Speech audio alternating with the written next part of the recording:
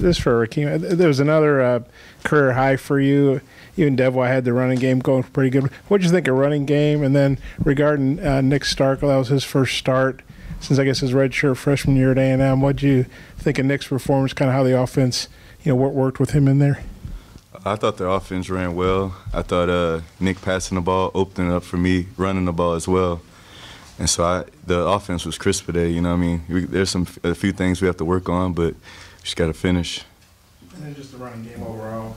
Yeah, the up front, I mean, they did a great job, and we just made adjustments and, was finding the hole. So it was 30. It was tied up there in the fourth quarter. You had to punt. Maybe the last year this team folds after that, but you guys said it's different this year. Talk about it, because you got to score them 21-0 to end the game. Like you said, it's different this year. We bought in. We know how to respond now. Last year we probably would have got down.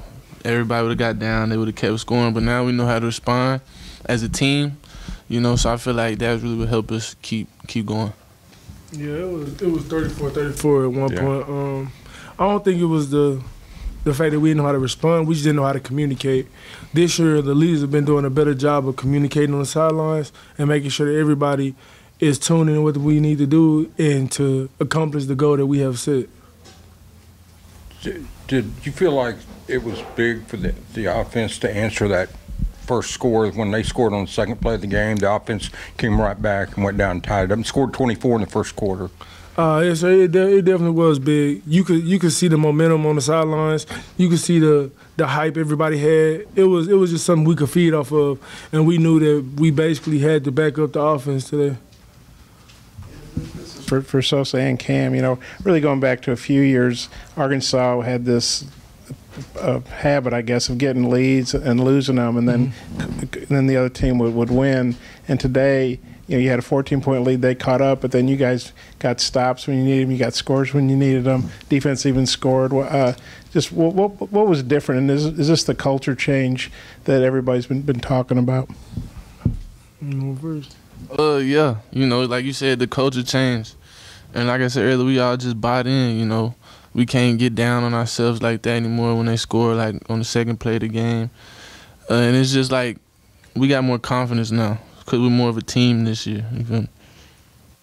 The thing I would say is different about those years when, I remember my freshman year, we had 2 games.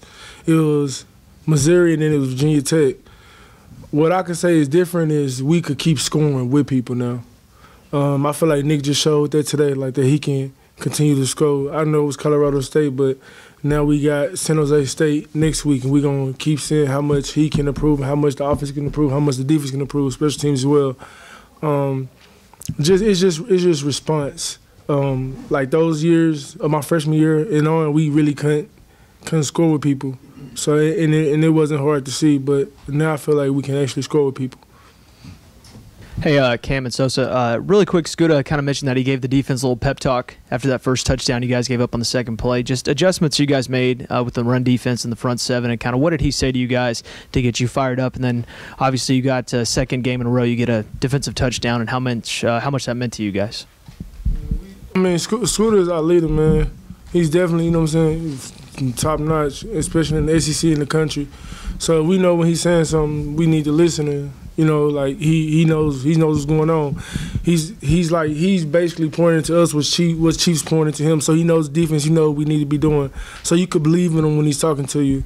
We basically gave away that touchdown on the second play. We understood what happened. We got right. We fixed it. He called some guys out, and basically not calling them out, but actually calling them up. We made a couple more plays, and we started getting behind ourselves and started giving up too many yards, too many outside runs, things like that. He basically just called us up and said we need to lock in and buckle down. Yeah, Scooter, he the leader of the defense, so when he talked, we listen. And he was just telling us after that score, we got to wake up, we got to keep playing, And like you said, the defense scoring, that's very good. When your defense score, your defense doing something good. So what did you think of the freshman defensive ends today? Yeah, man, they going through some growing pains, but you can still tell they getting out the ball, they ecstatic, they excited, they trying to make things happen. You can just tell that in the future they're gonna be so great. Like you could tell they already got a potential. Solely is starting right now. Solely number 11 is starting right now, and he has a broken hand. You know what I'm saying? Like that, I had my finger come out my skin my freshman year, but I wasn't starting. And like Soley is right now starting, and he's making strides and he's making plays. He's getting after the quarterback. You can tell him he's chasing the quarterback at the pocket. You got Zach Williams over there trying to make plays. Like everybody is making plays. I'm just happy to see it. Scooter, the big play at the end, I think Hayden kind of cleaned it up then. Yes, were you out there on that play, and did you see him coming? Basically, what I seen was it was what the call was basically for me to wrap to the outside, basically outside to contain. And when I got there, I seen the running back. I could tell he was slowing down, so I knew he wanted to cut back inside. So basically, what I was trying to do was just make the tackle. I seen when Hayden was coming across my face and he hit him, man. I seen Darius Bishop pick the ball up and go to the end zone. So that's how I seen it happen. How would you rate that play? That was a good play. We got a defensive touchdown. That's a 10 out of 10. I feel like they worked in a lot of the defensive tackles with y'all. Was that part of the plan, just to give you guys more rest? Oh yes, man. Just trying to make sure we stay fresh. Just trying to make sure we stay fresh. Make sure we stay ready, especially in the fourth quarter, because we knew it was gonna be a fourth quarter game. Like last year, it was a fourth quarter game. We just wanted to make sure we was on the opposite end of that outcome. That's for Sosa and Cam. I don't know if you guys get to watch the offense much because you're probably there getting hydrated, talking to coaches. But if you did get to see the offense, what'd you think of Nick's play and kind of, the spark he gave the offense? He gave a big spark. He likes to throw the ball downfield. That's what I like to see. Take the shots deep, and he gave us a big spark. Throwing 50-50 balls. Trey Knox and Traylon Burks coming down with him, and I feel like that's what really gives momentum and gives a spark to the game. Yeah, Nick definitely gave the offensive spark. You could tell the players like CJ. Didn't even go down on that sideline. He made sure he stayed in bounds and kept going, made a touchdown out of a play. I just feel like when you got good QB play, good QB getting you the ball, everybody's running their routes harder.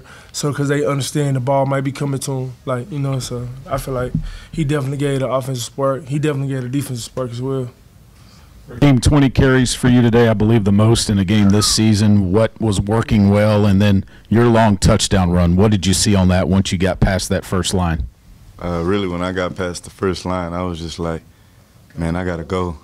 I got to get in the end zones because, this whole week, the O-line has been opening it up for us, and we haven't been breaking out. So this week, the thing was to get out there, and that's what we did. Yeah, Rakeem, I was going to ask you about the offensive line. What did you see from them today? And then Nick's ability to get the ball down the field, did that kind of open things up in the running game? Yes, sir. The offensive line played their best game today. I thought so. You got Ty Clary up there. You got Dalton Wagner, Myron. And, they're all switching, working together. Caps came back, so everything was good. And they opened it up for Nick to throw the ball and pass protect and a lot of run holes.